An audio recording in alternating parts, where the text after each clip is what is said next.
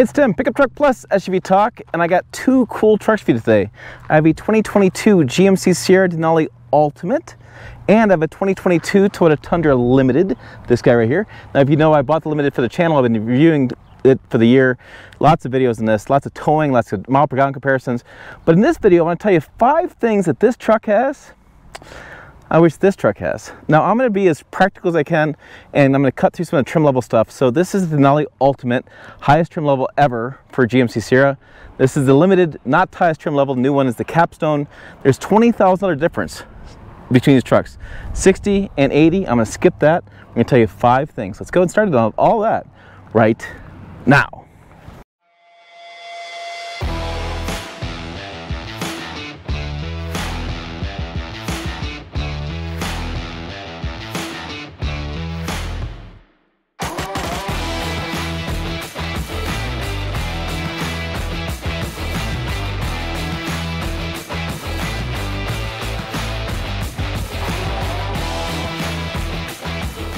Okay, let's start back here to something I've been criticizing Toyota's design team at Culti about this, and this is right here. This is ridiculous. This is awesome. So, foot here, lean up, I grab a hand hold here, and I'm look at how high I am, right? Going right into bed. No problem there, even for 5'6" self-mine, 5'7", 5'8" with boots on, whatever the hell I am. I'm shrinking, I think I get older. Now, for this step here, we have to go a little bit lower. So this is a manual operating step. You have to buy it separately, and higher trim levels does come standard, and they actually do have a powered version as well, on like a Capstone or something like that. But anyways, so if I go here, now here's the question. Here, I don't have any spot. I gotta go here, move this down, I can tighten that up, I can go here. Okay, but now I'm in kind of bizarro land. What do? I go here, and I turn my leg, and holy cow, is that hot? And then I gotta go, yeah. I don't know. You gotta go like here, here, here, here, here to do that. Now, or I can drop the tailgate and I can go here, here. And this one, I have the multi-pro tailgate.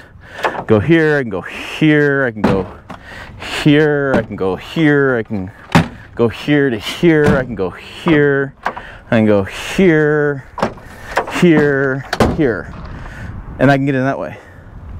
So man, it seems like this has got a lot more options and easier to get into bed than that I don't really have much. I mean, I do have the clever trick here, right? So, which I gotta say, I've owned this truck for about 6 months now. I think I've used that twice. When I had a GMC Sierra for a week, I've used this more than twice. Okay, the second thing that this truck has, the GMC Sierra, I wish the Toyota Tundra has, I'm gonna get to it right now because it's hot out here. I'm gonna get inside the cabin, to be honest with you, is gonna be right in here. So, I tend to play a lot of golf, that's what I do.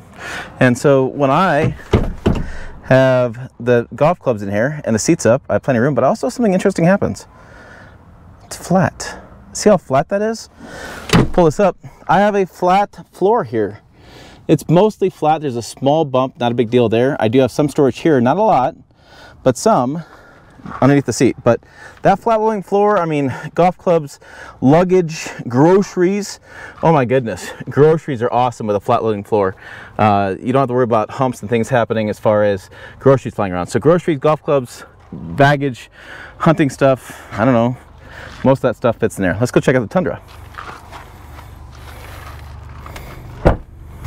Okay, when you get in the Tundra, you have not a flat loading floor of the big hump. So my bags sit like this, they rock a little bit. Look, we put groceries in here, it's kind of a pain in the butt.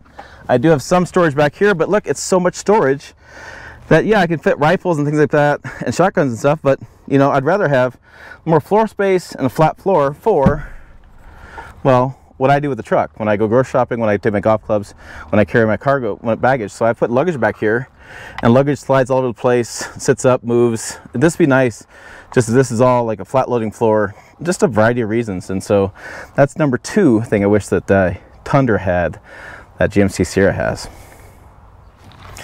Okay, number 3 is going to be inside the truck. Let's go ahead and hop in. And when I get in to the truck and I close the door, I hit my cool. It's right there. Now, what in the world am I talking about? Let me tell you. I turned the cooled seats, I turned the cooled seats off before I got out of this truck because I wanted to test it. So right now it shows 98 degrees on the inside thermometer, right? So it's hot outside. It's very hot. And I noticed this morning playing golf and stuff. What's really cool about it is the truck has a software to detect when it's hot outside, and it turns on the cooled seats for you, which are currently taking effect. Nice and cool. And it turns them on for you, which is just a nice feature. Is it a big deal to hit in the Tundra and press the button? No, it's not a big deal to turn the cold seats on the button. But it is nice when I get in and I'm trying to cool things off, I'm trying to get my head straight what I'm going to do, check my emails, that kind of stuff. The truck already realizes it's hot. Hello, and I probably want cooled seats on. And I would imagine in the wintertime when it's cold, guess what? It turns on heated seats, which again, BS little feature. But for the life of ownership of this truck and things you're going to do with this truck, and as a consumer owning this, it's just that little nice thing, just that little more premium feel to it that I don't get with the Tundra. Okay, before we get back to the Tundra, I want to look at one more thing in here. I want to talk about something that you guys have talked about in the comments. I do agree. It is right here. I have auto four-wheel drive. I have 2 four-wheel drive, 2 high, and 4 low. And so auto four-wheel drive. Now, who cares about that? Well, a lot of customers care about that. So what auto four-wheel drive does is it's a system that when you sense wheel slippage in the front, it'll engage all 4 tires and basically put the truck in 4 high. And so you can drive around with that auto four-wheel drive on higher speeds. Typically you want to leave it on for slippier roads. You want to have a little bit, because auto four-wheel drive works better when things are slick, because you sending torque to the tires, the way the system engages doesn't put so much stress on the transfer case. But I can tell you, I know a lot of customers that drive with that on all the time. You never know we're going to hit like a bunch of sand on the road, a bunch of rocks, maybe you looking over here at the birds, and all of a sudden you come off the road a little bit, and instead of losing control, your truck is more under control because you have four-wheel drive on, because you have all torqued all 4 wheels. Now, Toyota could have done that, and I don't know why they didn't, because it's a button and it's software. The truck has four-wheel drive, but it's software, and everybody's kind of doing it. Ford has auto four-wheel drive, GM has auto four-wheel drive, and I just don't understand why that wasn't part of the decision making to just add that little feature.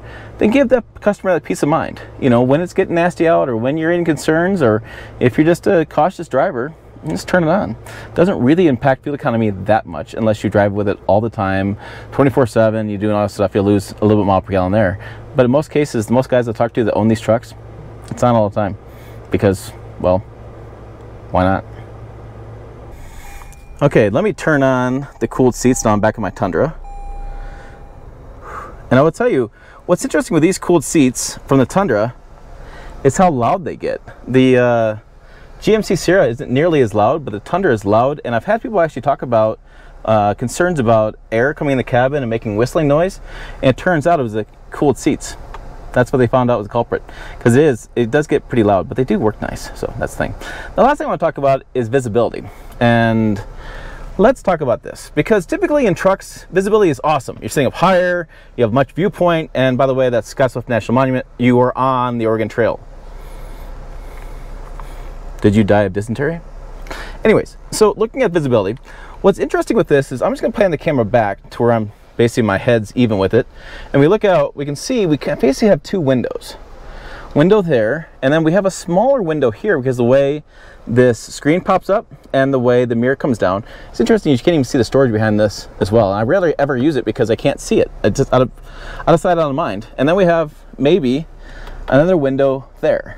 And so if I take my hand at the top here, I'm going over the finger up top there. So I really probably got 5-6 inches there. And then here, you know, I don't know how to measure this with my hand, but you know, it is a little more of a tank. It's like tank turrets and windows, what do you want to say? And it's interesting because I did not even notice that as being a difference until I had a couple colleagues reach out to me and they're asking me questions about this truck, and we're talking about things, and they both had said to me, do you realize how visibility is not that good in the Tundra? And I was like, what are you talking about? And so that occurred to me that really I don't know. It's interesting. Compared to other trucks, it's not as good. And so a spin around the block with the GMC Sierra, that was interesting. So let me go show you the GMC Sierra and make a decision for yourself.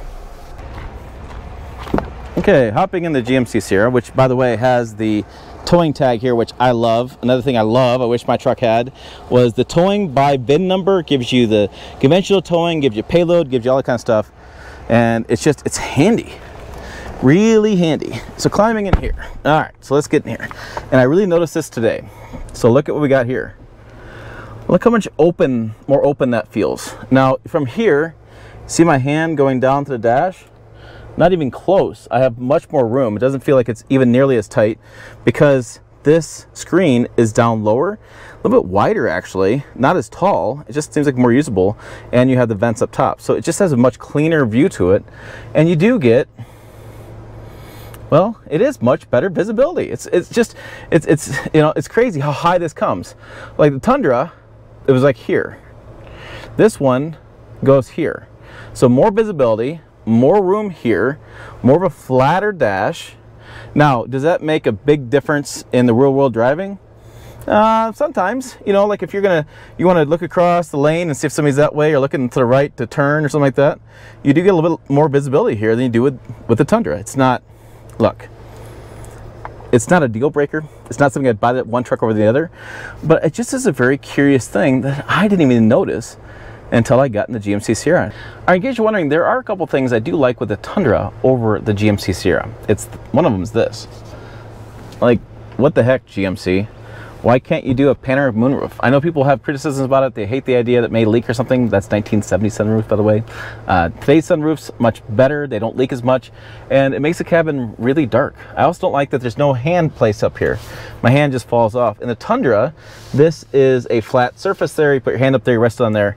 And I do drive a lot like this, especially across Nebraska, Wyoming, flat country roads, driving like this because, well, a lot of open territory.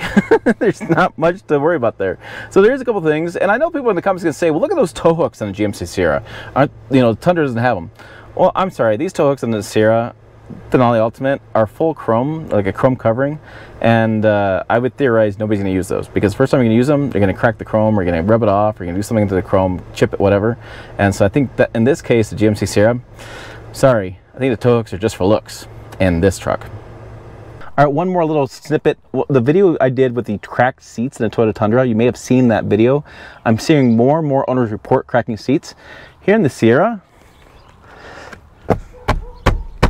it's much better plastic, much hardier, much thicker, and I think that's gonna hold up better. And I'm surprised that Toyota, known for reliability, used a thin plastic there. And I'll show you what that looks like. Okay, like I said, I like this armrest on the Tundra. Panoramic moonroof, which is actually closed at the moment because it's too freaking hot today. But in the wintertime, I'm telling you, it makes the cabin that much brighter, makes things less gloomy. It's really nice. And then this, you can see the difference here. You see that plastic is anywhere near as strong as that GMC Sierra. So, So those are my 5 things. So access to the bed. You know, the bed access is awesome. I have the auto fold drive. I have the auto turn on the cooled seats, which, by the way, these are quieter and they work a little bit better.